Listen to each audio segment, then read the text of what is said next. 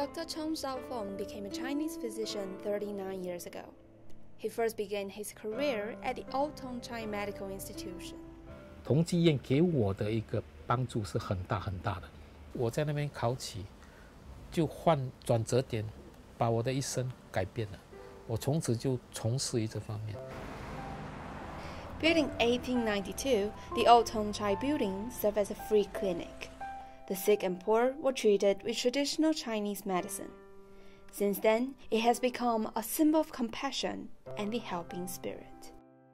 同济院的免费看病呢，可以说是在新加坡当时来讲，在开国还没有正式独立自治的时候，有这么一个组织，可以说是一个很伟大的一个组织。同济医院它看病不一定是看华人，四大种族不分宗教也不分籍贯，都海外来的都是照样免费看病，这个是同济医院一大特色。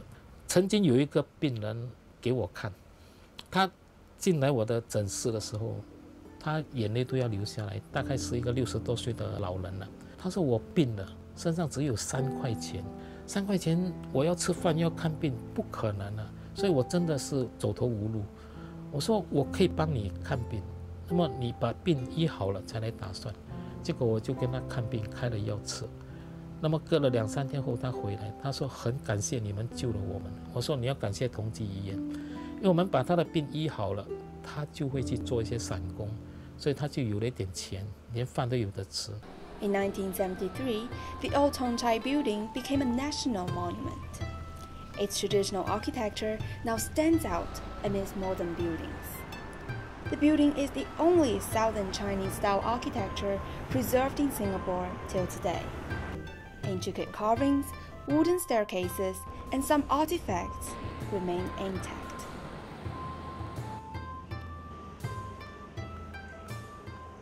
Thong Medical Institution moved out of the building in 1976.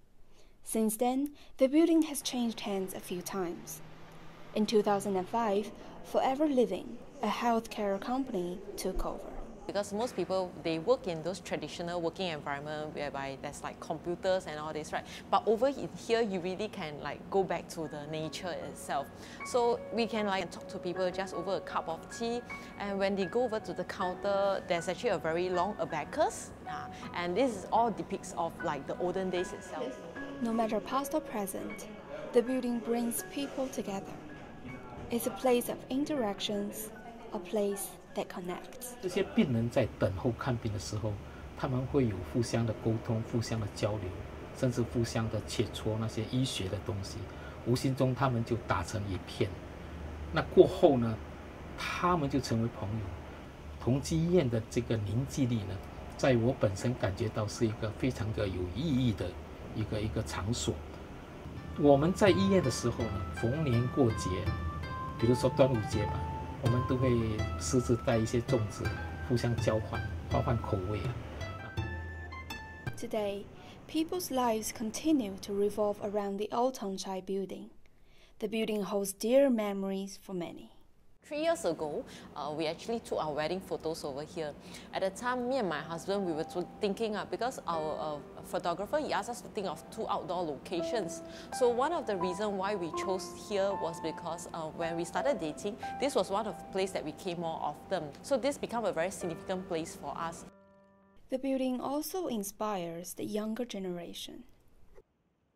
那一开始对同济的历史不了解的时候，我经过那个旧同济医院的建筑物，那时候只感觉这是一个古色古香的建筑物。后来是加入了同济医院工作，然后开始慢慢了解同济医院的历史，才知道这140多年以来，原来我们的先人为了同济医院做了这么多的努力，然后才就是对于他们这些努力都感到非常之敬佩，然后也非常之感动。再一次经过同济医院的那个旧建筑物的时候，那我因为身为同济的一份子，然后也感到非常之自豪。我非常热爱同济，对同济医院呢有非常大的归属感。This is like a second home to us, even till now. 我希望把这一份伟大的精神好好的传承下去。The old Thong Chai building is a treasure to Singapore. Its spirit of serving the public should be remembered. It is also a place where the past and present coexist. Past memories stay vivid as new memories are created every day.